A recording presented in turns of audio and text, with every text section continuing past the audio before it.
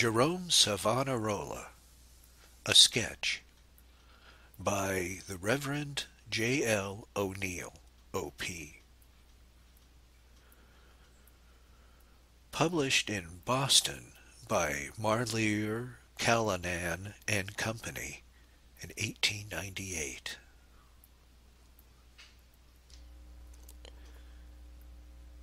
First part. 1. Ancestry and Early Days of Savonarola. On the 21st of September, in the year 1452, was born the most illustrious citizen of the ancient Italian city of Ferrara, Girolamo Savonarola. The family of Savonarola was of Paduan extraction. Jerome's grandfather, Michael, was a celebrated physician in Padua, where for 200 years his ancestors had won distinction and esteem. The fame of Dr. Savonarola induced Nicholas III, Lord of Ferrara, to urge his coming to that city. He accepted the invitation, and as physician to the prince, took up his residence at the court. Of his son, Nicholas, the father of Jerome, nothing notable is recorded. A shiftless man, a physician without ambition, but an acceptable follower of the court, he failed to share the renown attaching to the name of Michael, who was justly distinguished for his medical writings as well as for his skill in practice. Jerome was one of 7 children. Of his earliest years we have few particulars. Neither playful nor pretty, he was a grave child, studious, devoted to his mother.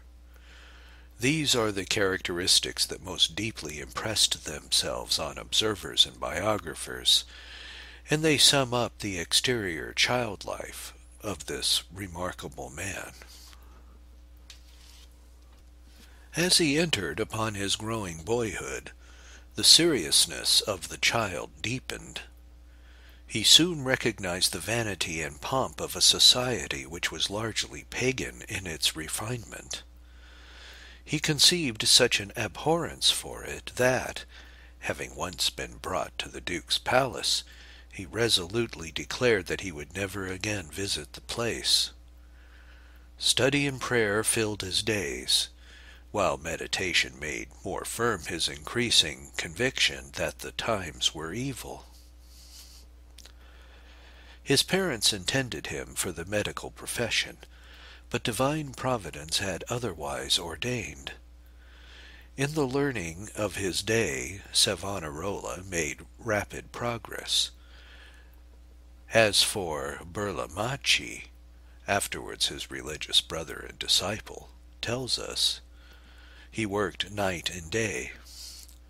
The philosophy of Aristotle and of Plato he diligently read, following these by an ardent and enthusiastic study of the angelic doctor.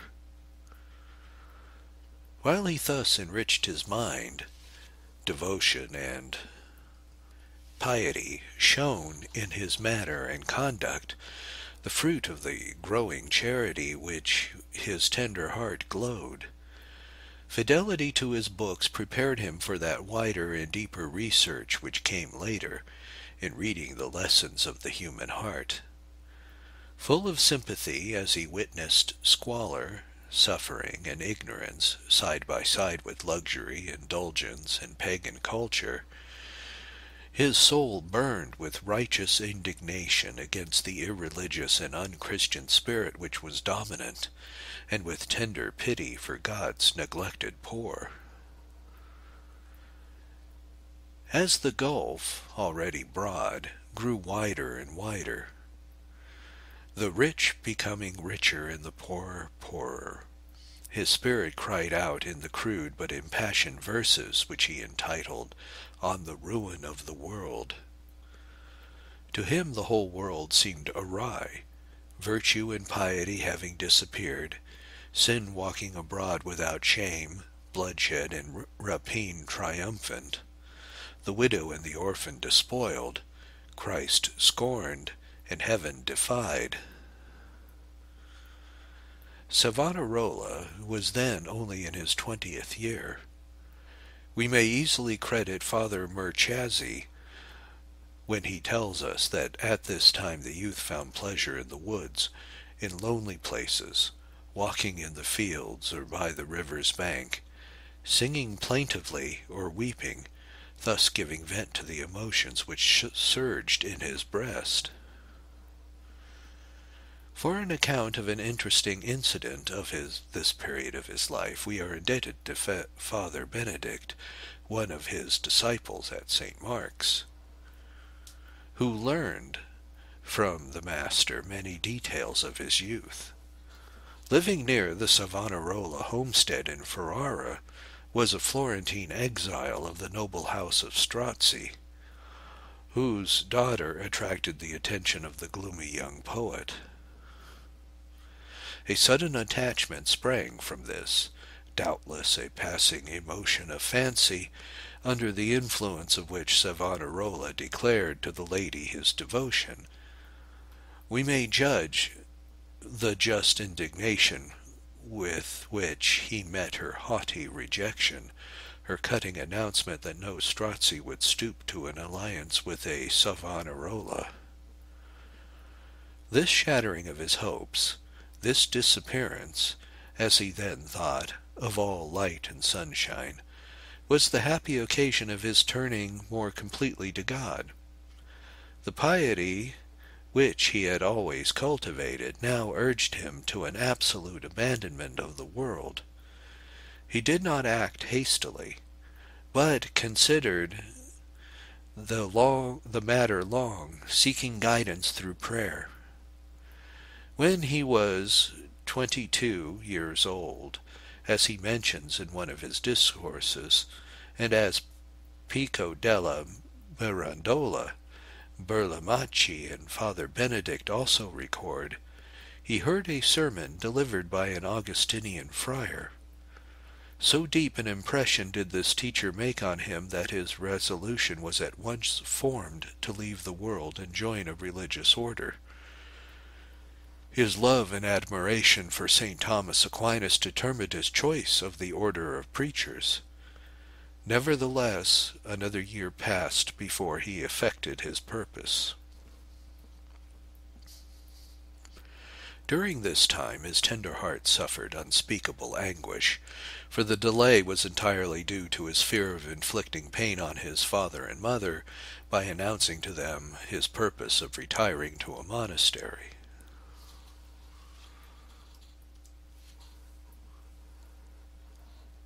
2. The cloister, ideal of the religious life, 1475 to 1481. The struggle was ended in 1475. On April 24th, being then in his 23rd year, Savonarola stealthily left his home and set out for Bologna and St. Dominic's, where the sacred relics of the patriarch lie enshrined in the noble and exquisite tomb wrought by Niccolo Pisano, the cradle of modern Christian art. Savonarola's earliest ideal was the religious life in its simplest form, the work and lowliness of a lay brother seeming to him the more attractive. This erroneous notion was dissipated by the fathers of St. Dominic's, who pointed out the student that the career to which he was called was that of the priesthood. In the retreat at Bologna, Savonarola spent 7 happy years. Prayer, fasting, mortifications of the most rigorous kind filled his days. At the same time his modesty and obedience proved how truly he had separated himself from the outer world. During this period he lectured to the novices, composed a compendium of philosophy, and wrote commentaries on Plato, his previous philosophical and theological studies having laid a most solid foundation for the vast learning which he subsequently acquired.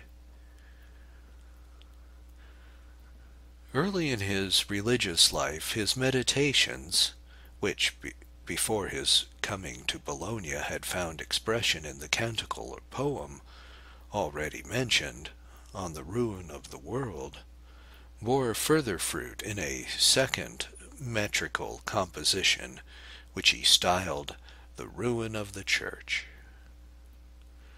Brooding over the unhappy condition of his beloved Italy, for Savonarola was no mere provincial, witnessing a period whose annals deal frequently with treachery, cruelty, bloodshed in war, in riot, and in assassination.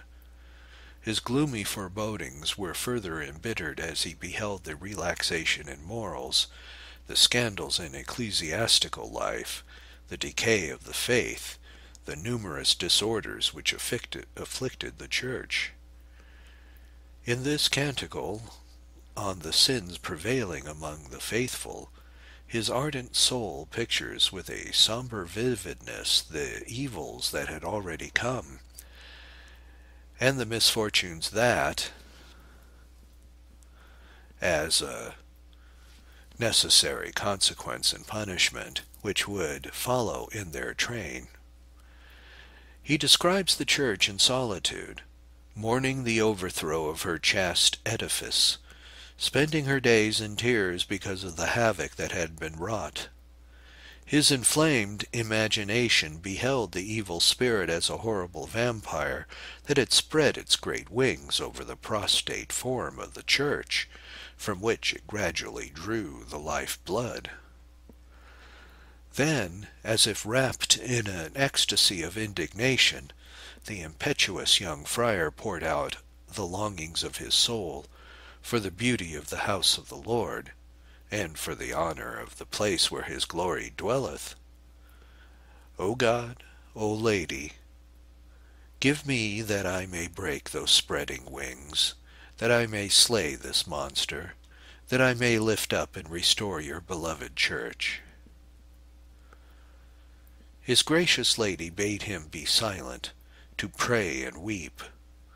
With swelling heart he obeyed, giving himself to the life of the cloister in the fullest devotion of his generous soul.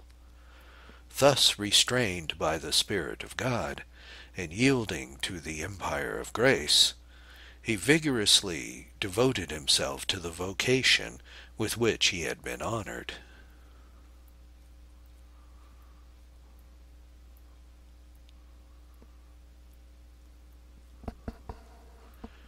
(3) Arrival in Florence, 1482. History is silent as to the time of Savonarola's first appearance in the pulpit. Even the date of his ordination is not given by his biographers. Certain it is, however, that while in Bologna his superiors directed him to preach. What effect these discourses had on his audience we know not. Apparently he did not achieve any notable success, for contemporary chronicles make no mention of his efforts. In 1481 he was sent to Ferrara, his native city, where for a time he preached, but without any special influence. Apart from a lack of polish that many of the cultured hearers of those days considered more important than doctrine, his want of success may have been an illustration of the old proverb that a prophet is not without honor save in his own country. So, at least, Savonarola thought. During this year, the closing of the University of Ferrara, the faculty of which included several members of the Dominican order, was the occasion for the withdrawal of some of the brethren.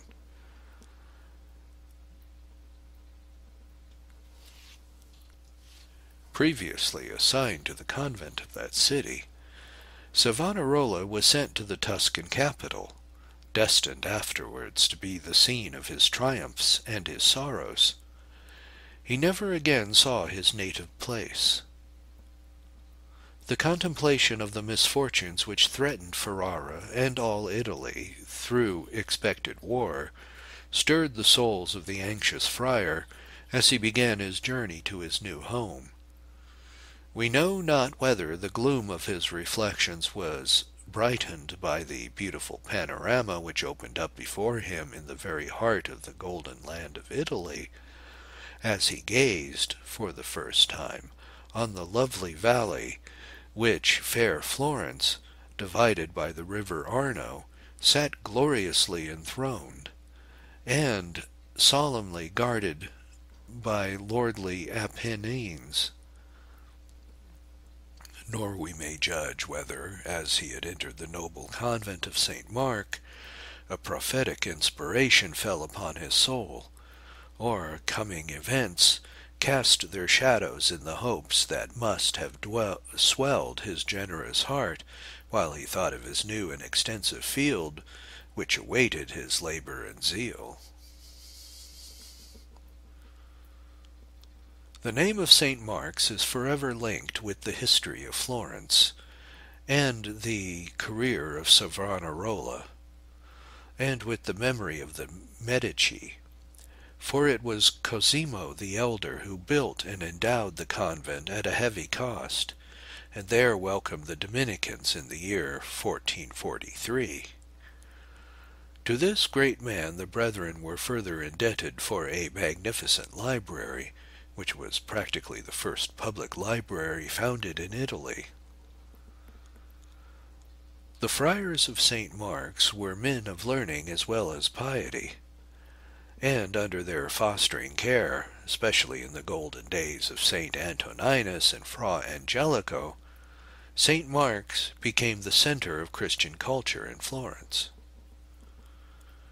Only 22 years had elapsed since the death of the gentle archbishop when Savonarola entered the convent, whose walls were all alive with the speaking figures of Angelico's lovely saints and angels, and with the glory of paradise itself, and whose chronicles were enriched with the story of his brother Dominican artists. Learning in art and sanctity, therefore, greeted the young friar from Ferrara, and bade him welcome to his home of religious and true Christian erudition.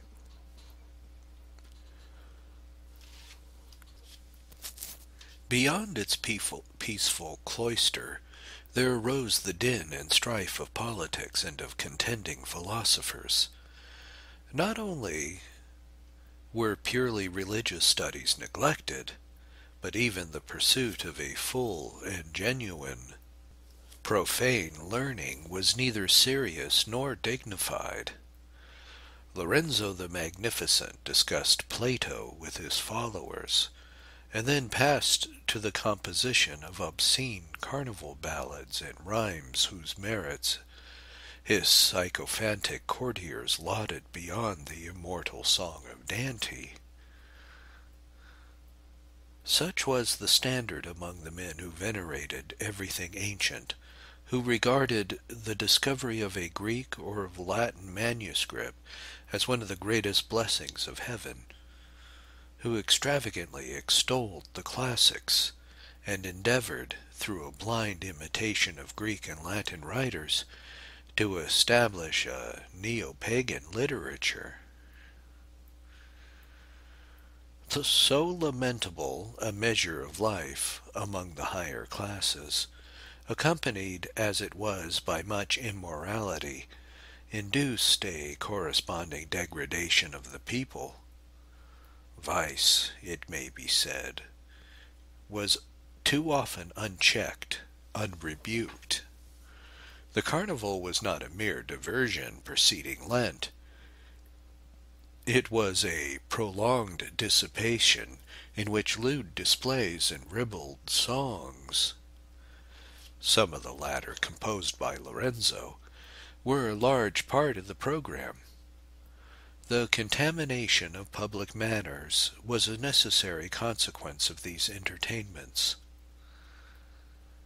Hallam, speaking of Lorenzo the Magnificent, whose patriotism he could not praise as disinterested, declares that he completed the subversion of the Florentine Republic, for which his two immediate ancestors had prepared, the mockery and pageant of forms having alone been preserved by him in order to keep up the illusion of liberty.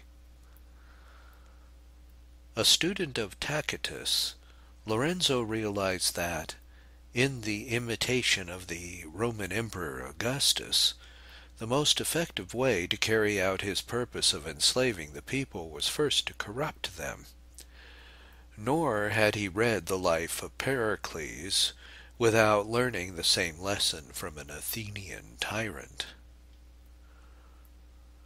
It is not, therefore, surprising that the political condition was deplorable among a people whose republican institutions had previously and successfully resisted oft-repeated shocks, but who now seemed, with few exceptions, dead to all thought of freedom. Verily, the proud Catholic Republic had sunk low when Savonarola began his labors among the Florentines.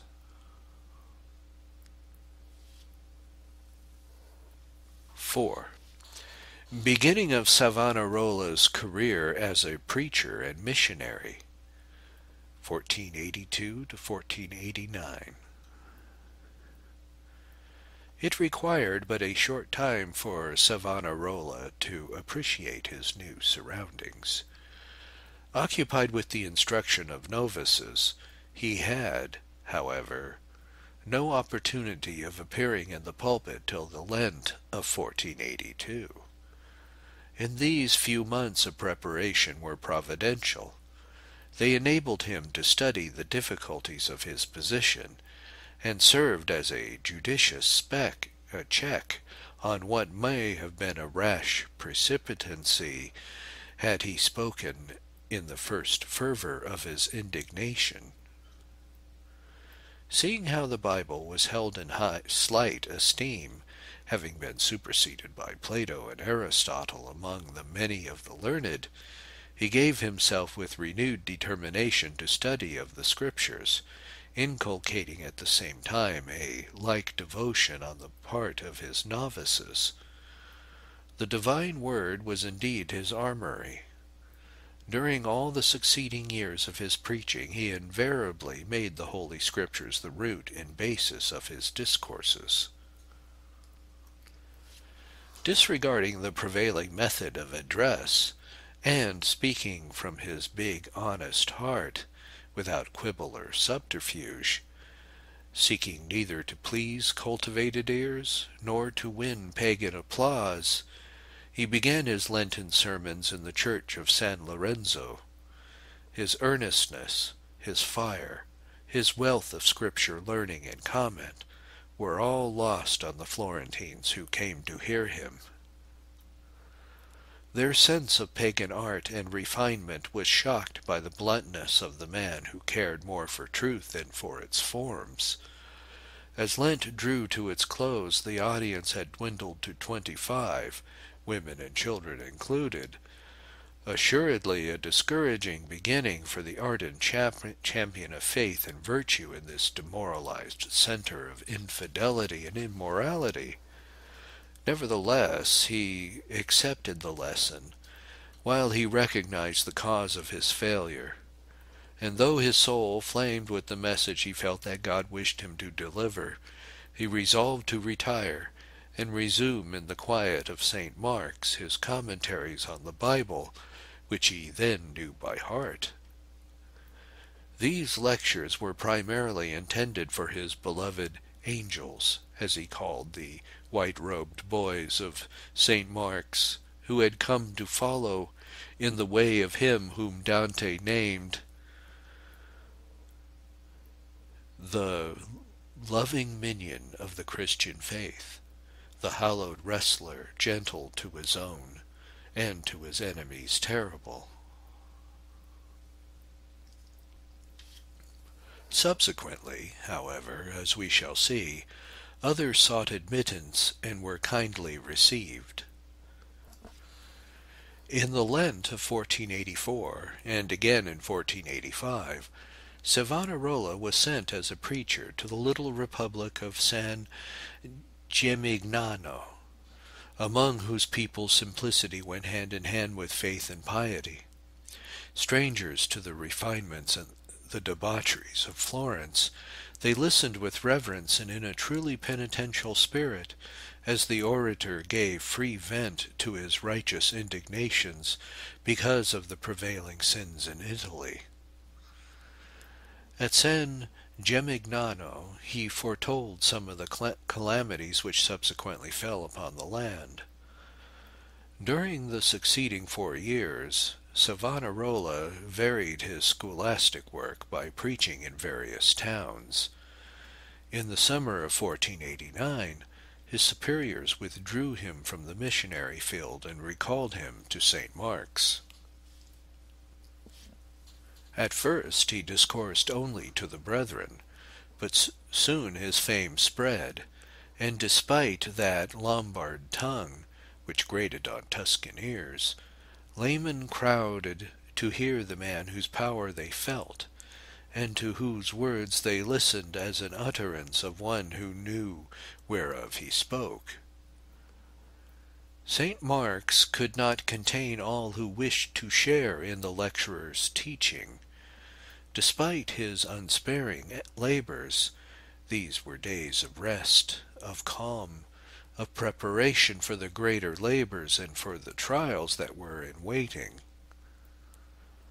Thus, as Mrs. Oliphant gracefully writes, the first chapter of Fra Girolamo's history ends under the damask rose tree in the warm July weather, within whose white cloisters of San Marco, in the full eye of day in the pulpit and in the public places of Florence, as prophet, spiritual ruler, apostle among men, was the next period of his life to be passed. Here his probation ends.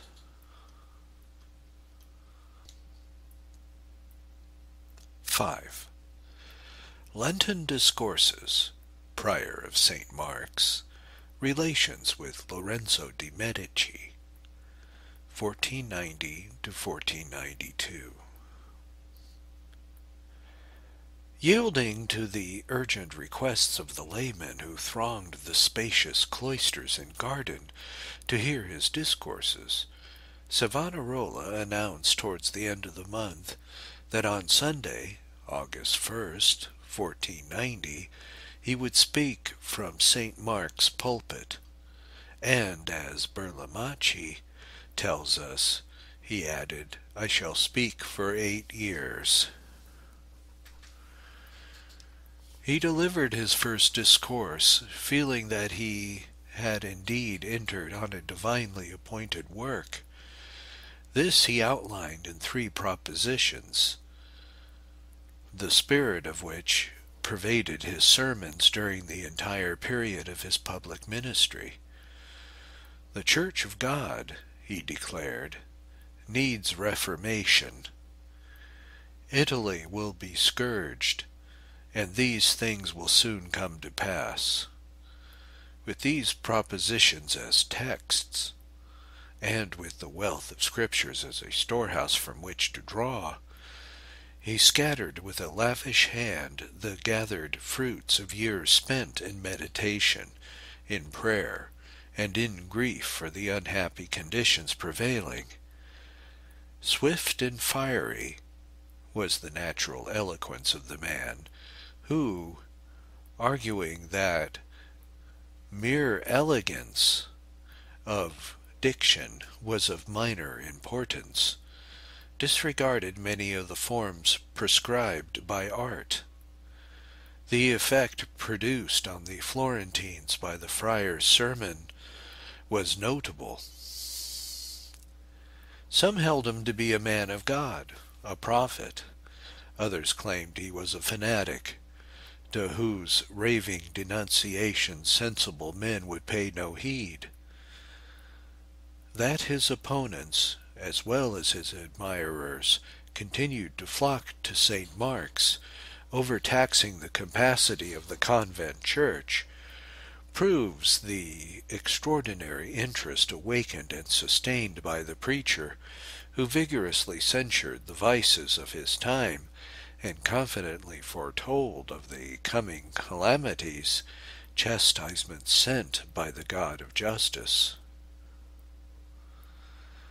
But great contradictions arose against him, as Girolamo declares, and we may readily believe.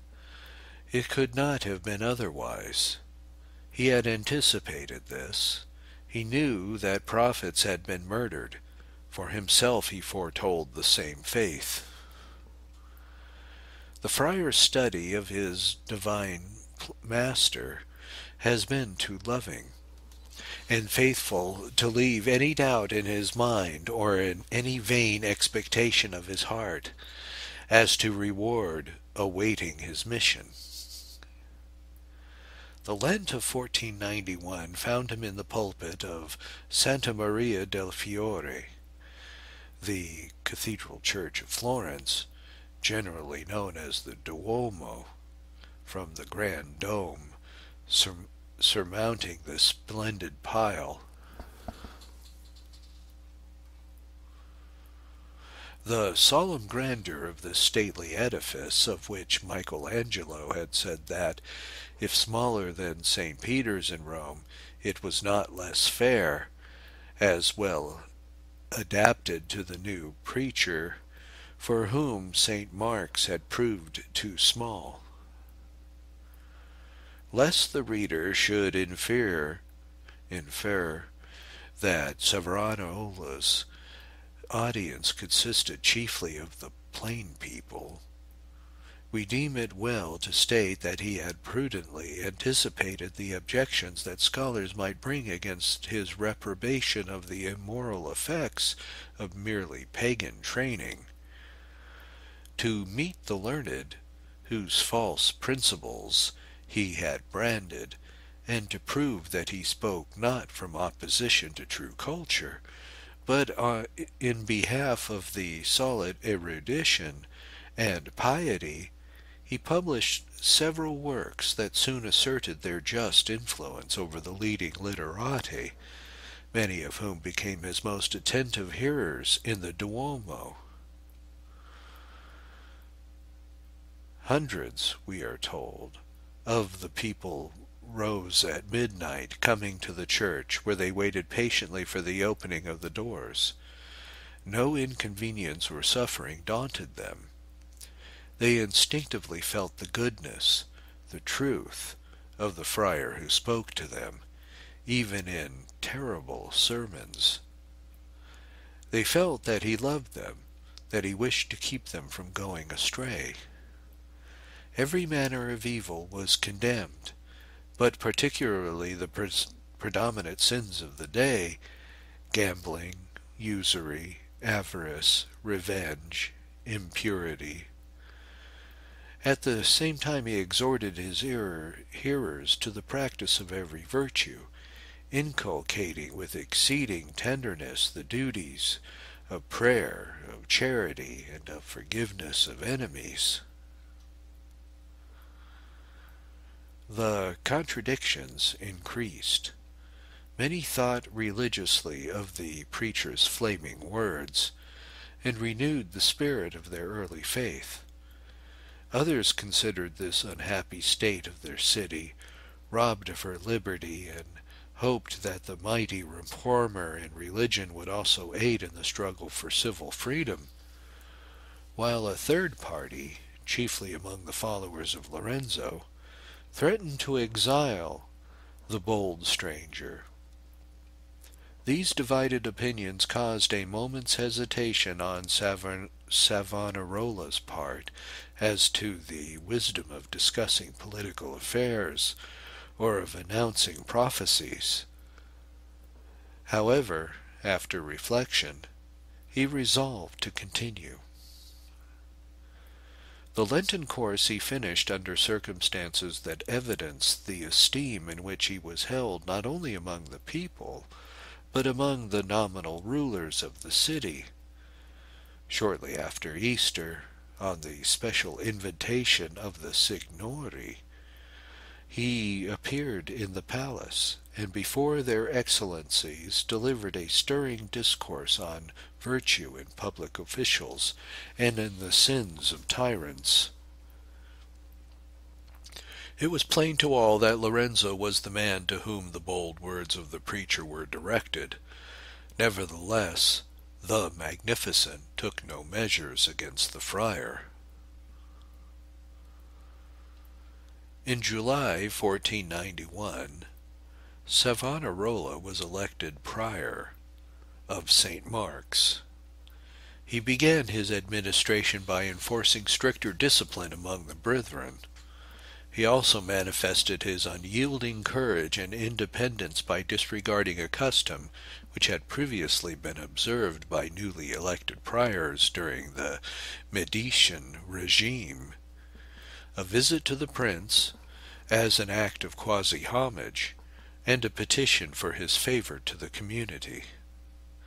He refused to call on Lorenzo, sharply telling those who urged his going that it was to God and not to Lorenzo that he owed his election.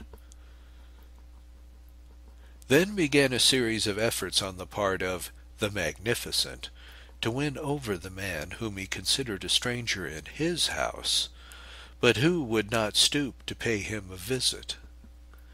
Apparently the first citizen of Florence recognized the mettle of the friar, nor could he deny to himself that such a man was worth winning, even if he were obliged to condescend to pay the stranger a visit.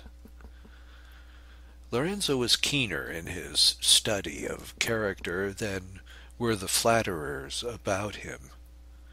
He wished, if possible, to win the friendship of a man whom in his heart he admired, even though that man had both attacked and repulsed him. Accordingly, he went to St. Mark's several times, and, having heard Mass, walked in the garden. It was natural that the brethren should greet him and show him attention, for his grandfather had built their convent, and gratitude might be appropriate and with courtesy manifested to his grandson. Apprised of his presence, Savonarola demanded if Lorenzo had asked for him. Being informed that Lorenzo had not asked for him, he bluntly answered, "Then let him go or stay as he pleases." While admiring the spirit of Savonarola, we are tempted to regret that he did not meet Lorenzo. Without any sacrifice of dignity this could have been effected, as Lorenzo had practically gone halfway. Though thus rebuffed, the Magnificent did not desist from his efforts to see the prior, to win him. Generous gifts were offered to St. Mark's, and gold pieces were dropped into the alms-box, to the surprise of the friars. They were further surprised when Savonarola sent all the gold to the good men of St. Martin, a charitable organization, and kept only the silver and copper for the brethren. It must be admitted that the seeming bribe involved in this action of Lorenzo deserved reprobation, if not contempt.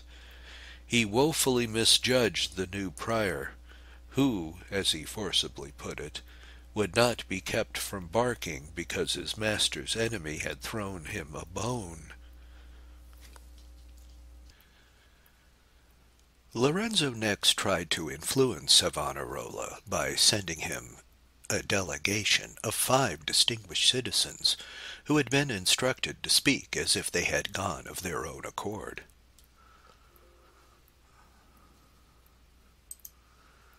They waited on the prior, suggested to him the advisability of abstaining from political references in his sermons.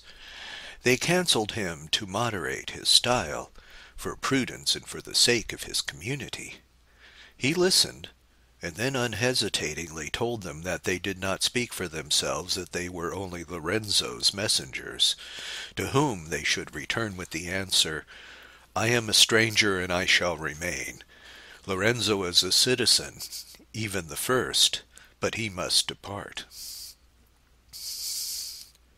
It was on this occasion that he predicted, in the presence of several, the speedy deaths of Pope Innocent VIII and of the Magnificent. The fulfillment of this prophecy added later to his fame. Baffled by such determination and courage, Lorenzo resolved on a final stroke through which he hoped to accomplish the ruin of Savonarola on the public esteem. A certain Father Mariano, of the Augustinians, had attained some celebrity as an orator of the Florentine school. He was thoroughly classical. Lorenzo urged him to return to his pulpit, and Mariano at once responded. In the church of San Gallo, on the feast of the Ascension, he announced as his text the 7th verse of the 1st chapter of the Acts of the Apostles. It was not for you to know the times or moments which the Father had put in his own power. Building a vehement and harsh discourse on this text, he not only strove to carry out the suggestions of Lorenzo by denouncing recent prophecies, but he exceeded all reasonable bounds by attacking Savonarola as an impostor. Even Lorenzo heard him with dissatisfaction. Others went away indignant and disgusted. Father Mariano lost his hard-won reputation. Savonarola, through a masterly answer, increased his fame and influence. Lorenzo made no further attempt either to harass or to win the indomitable prior of St. Mark's.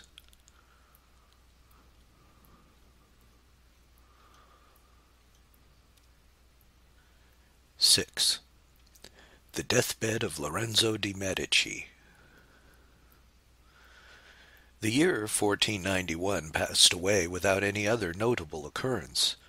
In the spring of 1492, Lorenzo was prostrated by the disease that had for some time been making serious inroads on a constitution originally vigorous. Though only 44, the Magnificent felt that his end was drawing near. Then the faith which had slumbered again began to assert its influence. His heart, never hardened in evil, yielded. From scenes of carnival revelry, from the vanity of learning, from the music of his own songs, he turned away. Though he had already made a confession, he expressed a desire to see the prior of St. Mark's, and indeed sent a messenger requesting Savonarola to visit him. The prior went, but with misgivings which he expressed. Were it given to historian or writer to read the hearts of those two men as Savonarola entered the apartment of Lorenzo, a picture vivid and dramatic might be drawn. For Lorenzo it was the supreme, because the closing moment of his career. For Savonarola it was an occasion demanding the fullest expression of his high moral courage, the exercise of the most delicate care, charity, and prudence. With differences of detail that leave no one in doubt, the scene in the chamber of Lorenzo, as prince and friar met for the first and last time on earth, is described by historians and biographers. We follow Girolamo. "Father, 3 sins especially burden me, and I desire to confess them: the sack of Volterra, the robbery of the Monte della Fansuili, and the massacres after the Pazzi conspiracy." Lorenzo. Savonarola answered, "Do not despair. God is infinitely merciful, and to you will he show mercy if you do 3 things. What are they?" the dying man asked. "The first is that you must have strong faith, believing that God can and will pardon you." "I do believe," Lorenzo answered. "You must also," the prior continued, "restore all ill-gotten goods and impose on your sons the obligation of so doing." Lorenzo hesitated, showed how keenly he felt this, but after a while agreed to the prior's demand. "And lastly," said Savonarola, as he gazed solemnly and fixedly on the magnificent, now so sorry a spectacle, "you must restore to Florence her liberty." To this Lorenzo made no answer, only turning his face away. The stern friar then left the apartment. There is much uncertainty as to the meaning and importance of this scene. As tragic, unmatched in history, some would paint it, investing with a living interest the episode of that spring morning more than 400 years ago, when the Magnificent lay dying in his splendid villa among the beauties of nature and art that he had perhaps loved too well. Even accepting Burlamacchi's account, and agreeing with Villari's estimate of its significance, we observe that it is not evident that Lorenzo sent for Savonarola for the purpose of confession. Certainly no sacramental confession was made. Already Lorenzo had been absolved by another priest. May it not have been a desire on his part for reconciliation with the prior that prompted the dying man to send for him? Admitting, however, that Lorenzo intended to seek absolution from Savonarola, it is a question whether the latter's jurisdiction as a confessor extended to the matter of his third demand. Moreover, Lorenzo had his own right of conscience, and apparently he maintained his own view when the matter was presented to him, for previously he did not refer to this phase of the interview, which was exclusively of Savonarola's suggestion and demand. Such an incident is available for word painting, belonging, however, to the domain of conscience, and lacking the proofs necessary for the detailed circumstance of the visit.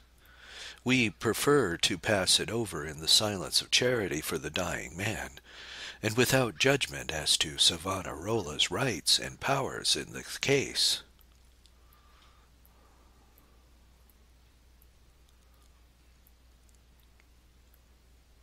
(7) The friar's visions, journeys, labors, the reform of the convents, 1492 to 1494. Savonarola continued his sermons during 1492, increasing audiences testifying to his growing power and influence. He had a fond love for the fair city of his adoption, and he longed to see her free. But it was the liberty of the children of God, the fruit and crown of holy living, that he yearned for.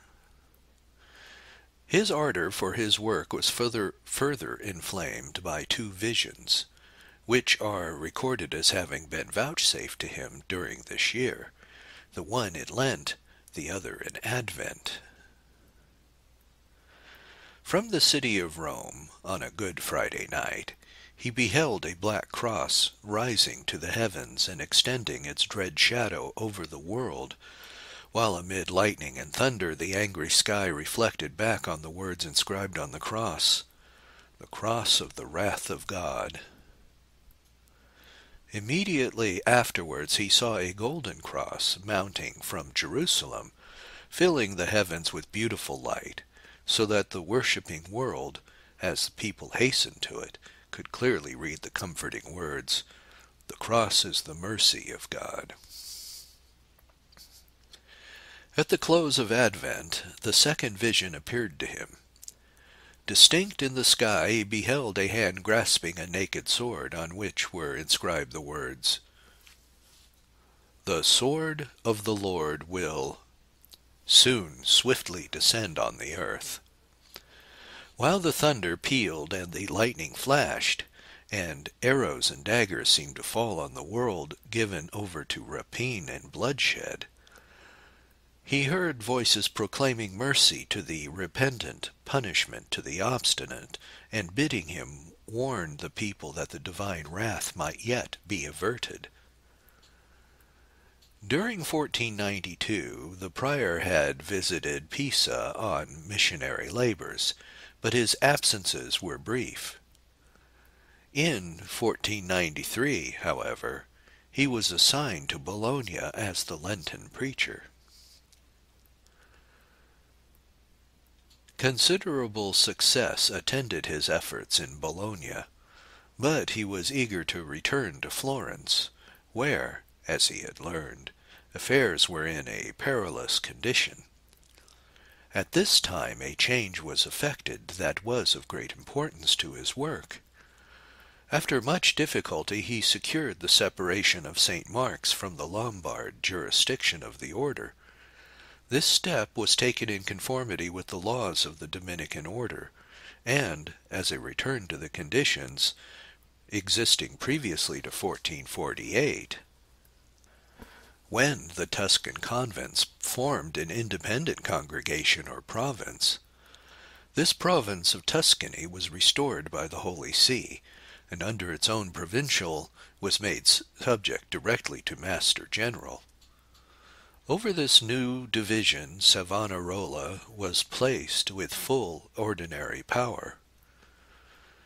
Piero had requested this change probably in deference to Tuscan sentiment, and without seeming to understand that it established Savonarola as resident of Florence beyond the power of such removal as he had hitherto been subject to. He organized the convents under his jurisdiction, according to strict discipline, and so great was the fervor of the Brethren of St. Mark's, the center of the reform, so strong had its attractions become, that the building was found inadequate for the accommodation of those who sought admission to the cloister. In a short time this community numbered more than 200 friars, among whom not only was the study of philosophy and theology maintained at a high standard, but the arts were also assiduously cultivated. Savonarola likewise fostered missionary zeal in an eminently apostolic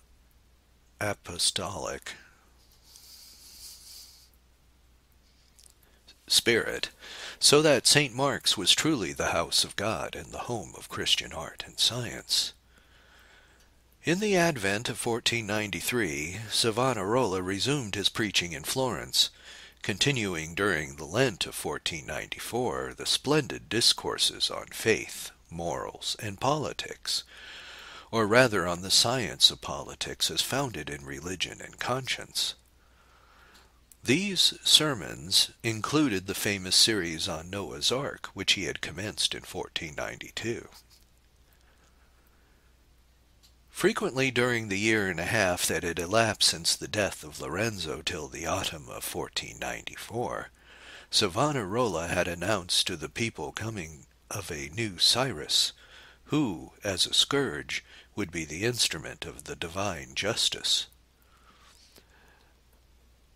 On September 21st, he spoke on the deluge. The Duomo was crowded with an expectant multitude. The preacher's words were as fire. When simultaneously with the thunder of Savonarola's eloquence, the terrible tidings spread that the French king was crossing the Alps to invade Italy, the Florentines were, more than ever, perturbed.